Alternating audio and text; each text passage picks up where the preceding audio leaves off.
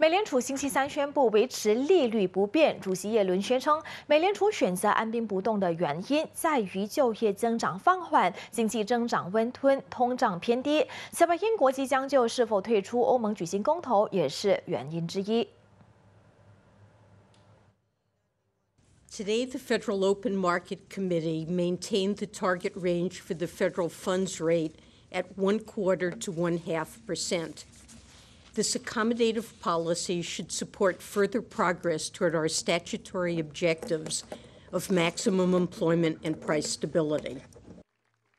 国际问题已经不是第一次影响到美联储的国内货币政策，而如果英国退出欧盟，则将给美联储增加不确定性。自去年12月，美联储将利率从接近0的水平提升0.25个百分点之后，联邦基金利率就一直处在这个范围内。